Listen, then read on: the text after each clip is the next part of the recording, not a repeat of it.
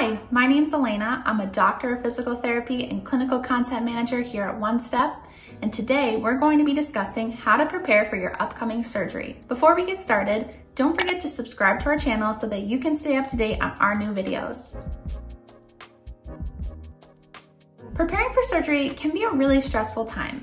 We wanted to help mitigate some of your anxiety by providing you with our favorite tips and tricks to set yourself up for success after your surgery. Number 1, make sure you discuss with your surgeon your limitations prior to the surgery so that you know ahead of time how much help you might need. You want to discuss this with your family and friends and anyone in your support system as well so that everyone has time to prepare, take the needed time off, and can support you the best that they can without any last-minute scrambling. Number 2, transportation. Transportation after your surgery can be a major source of stress.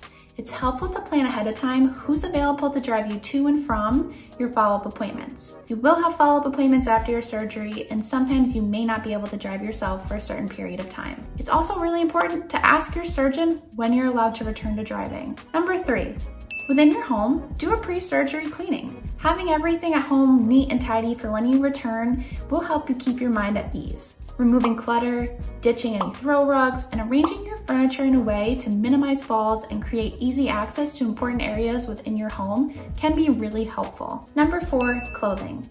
Think about the type of surgery you're having and how that might impact the types of clothing that you want to wear to stay comfortable.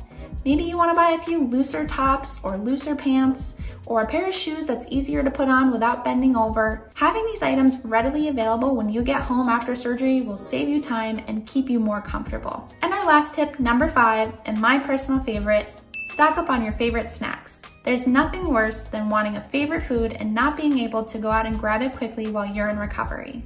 Having these ones readily available will make the recovery process much more enjoyable. Thanks so much for joining me today. I hope that you found some of the items on this list useful.